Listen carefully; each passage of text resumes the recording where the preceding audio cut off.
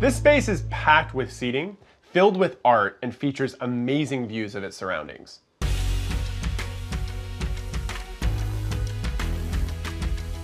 There are windows on one side of the space that offer panoramic views of the Puget Sound. In fact, the beautiful colors outside are what influenced my overall color scheme for this space.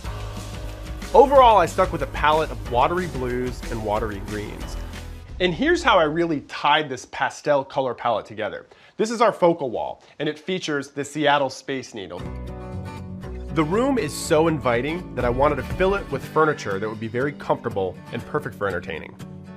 There's one seating area that's great for conversation. It can easily sit up to 8 guests, and it's got a Danish modern sofa and sculptural armchairs. This second spot is a little bit more about entertainment.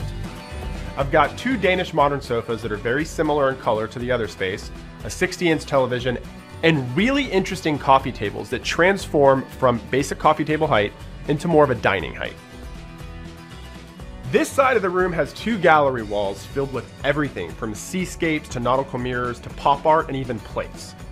Even though this room is filled with so much to look at, everything has been designed to not compete with Mother Nature, who puts on a beautiful nightly sunset that is not to be missed.